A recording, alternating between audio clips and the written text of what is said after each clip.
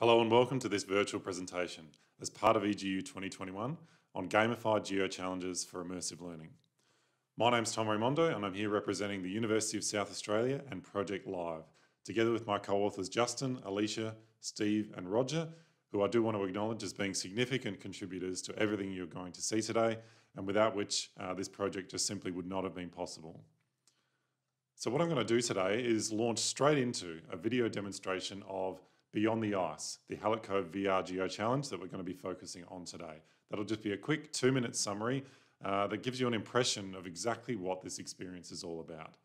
Once you've seen it and you've got a bit of a taste of everything that we've done, I'll start to deconstruct it, I guess. How did we bring together all the different elements that make up this VR learning experience, the different techniques, the different approaches that were applied? As I do that, I'll talk about some of the benefits of our approach and of course some of the challenges and issues that we faced. I'll also talk a little bit about access and inclusion and some of the opportunities that a VR approach offers that differ to our traditional teaching approaches in that space. And once I've done that, there'll be a quick summary and conclusion and some future directions, I guess, that we're pursuing as part of this project. Now, as I go through everything that I'll be talking about, all the examples that I'll be providing, you can find very quickly and easily on our website that you can see there at projectlive.org.au. So I do encourage you to check that out. But without further ado, let's roll the tape, sit back, relax, and see what this project was all about.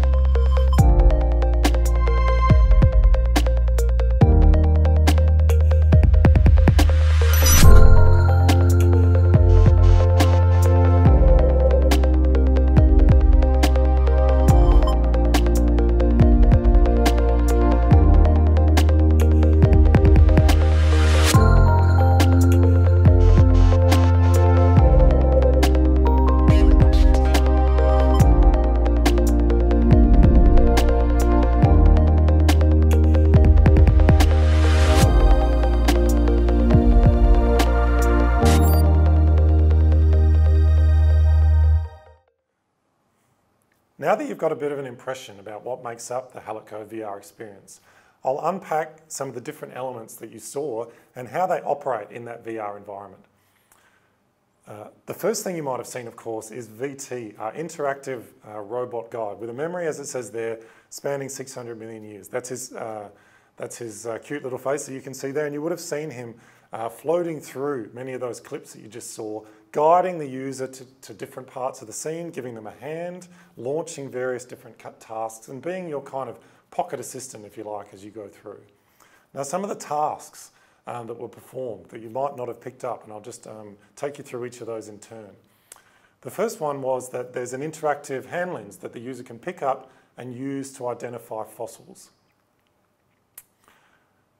They can also measure glacial striations using a compass which sits on their wrist.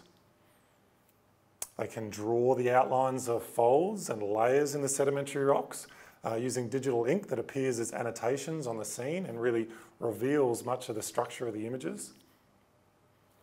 They can take part in some quizzes that test their knowledge and inform them about different parts of the landscape.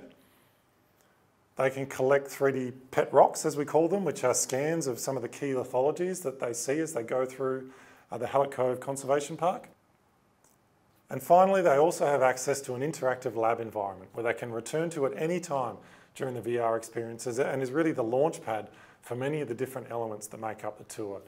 They will reveal a geological history of Hallett Cove that's unlocked as they progress through the various different sites. There are some hidden Easter eggs that they can also unlock as they learn different things throughout the experience. It's also where their pet rocks are collected, for example, and where they can launch fly-throughs to various different scenes within Hallett Cove itself, and even undertake a bit of a drone tour of the whole conservation park. So how did we assemble all of the different components that make up the Hallett Cove VR experience? What I'll do now is deconstruct that for you, give you a bit of a behind the scenes look at how everything came together to create this experience. So you'll see a bunch of different technologies in that list there that we use to create some visual aspect of the Hallett Cove experience. Let me just unpack those a bit for you now. So the first and second one really do go hand in hand. Drone surveying. So aerial imagery is a fantastic way to access a landscape in a new way. And the drones really do give us that perspective, whether it's some aerial footage, for example, and we can hang 360 cameras like the example you can see in the image there to create a very immersive bird's eye view moving across the landscape, something that you cannot get on the ground, for example. And it's also fantastic to create some very large-scale photogrammetry models, so 3D models that is. So in the case of the Hallett Cove Conservation Park, for example, we were able to map the entire park using a drone, so we have an interactive 3D model of everything that any visitor would see when they went to that site.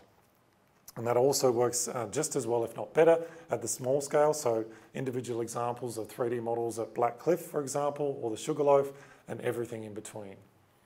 We also use photogrammetry to collect many of the individual hand samples, so the 3D models that became the pet rock collection that the users would assemble as they went through the experience.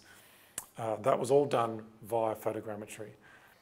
One of the other components that makes up the virtual tour is deep zoom photography, or gigapixel photography, as it's often called. That's an image that looks like a single shot, but in fact is made up of hundreds and in some cases thousands of images which have been stitched together. Now that gives the user the ability to go from a very broad view of a scene, for example, looking at Hallett Cove Conservation Park as a whole, or a particular part of the cliff section, for example, and then being able to zoom right in to very minute details in the cliff face or in the far distance in the amphitheatre, for example. So it's a great way to combine different scales from the very broad scale up to the very fine scale. A great way to see the landscape from those two perspectives all at once. Terrestrial laser scanning was another technology that we dabbled in a little bit, and you might see in some of the other tours that we've assembled later on in this presentation. I won't go too much more into that. The other one is 360-degree photos and videos. These are fantastic ways to immerse yourself in the tour and really feel like you're there. So rather than just showing the user a shot at each of the key sites as they navigate around, rather they're placed in the scene as though they're there. They can manipulate their head movement to look at whatever they would prefer to look at. And of course that works well with still images, but it works really, really well with moving images as well. So you can feel like you're walking along the boardwalk, for example.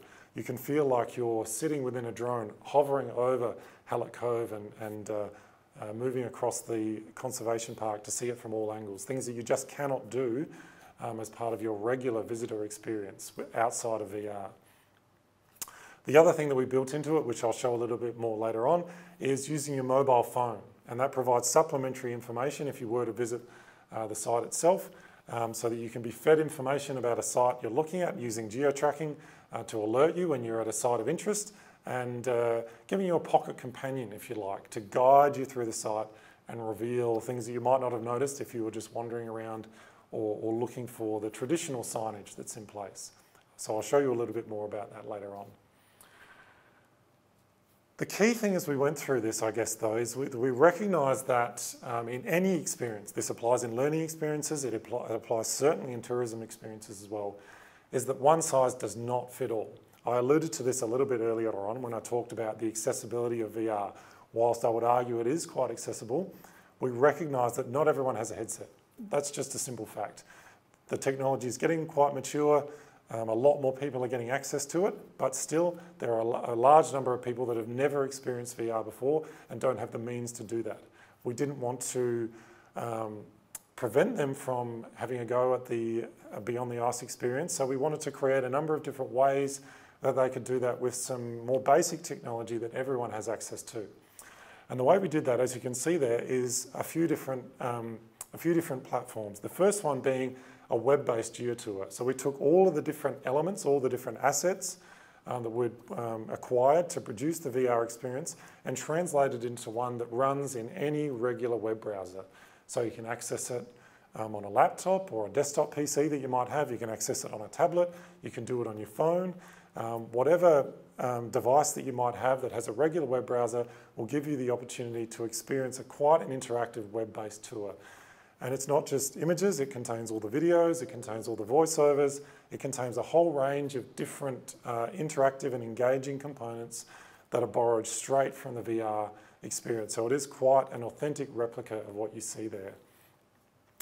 The other thing is to take it into the mobile sphere as well, as I alluded to before, mobile learning games. So if you were inspired, for example, to go to Hallett Cove itself, you could experience a bit more information being fed to you via a mobile app. So if you look on our website at the Beyond the Ice webpage, you'll find links to the iOS and the Android app stores where you can download these apps and take it along with you to be given a whole range of different information when you're there at site. So another alternative platform for people to access some of this information. And the final one that I've got there is Street View Trails. If you want a bit of a different experience, I guess that lends itself probably to trail walking, for example. You don't necessarily need all of the different interpretive information so much. You just want to get a feel for what the natural environment is like and plan your way through it. We collected every single walking trail that exists in Hallett Cove. We collected immersive 360 images every 5 metres to create a virtual street view, if you like, that you can navigate at your own pace. So you can just press play and almost do a virtual walking tour through the entire conservation park. You can pause it wherever you like. You can change your orientation to look at whatever you would prefer to look at. So another way to access that entire landscape at your own pace and focusing on what you would like to focus on.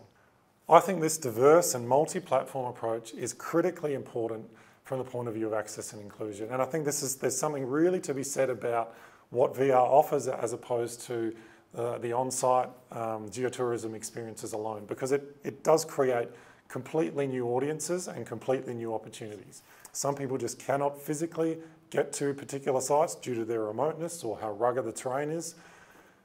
We see VR as a critical way to create something that is very, very close to the experience that they would get had they had the opportunity to visit it on site. And not only that, I would argue, in fact, it gives you something that you can't even get when you're on site. So the ability, for example, to fly through the air in a drone and see the landscape from that point of view.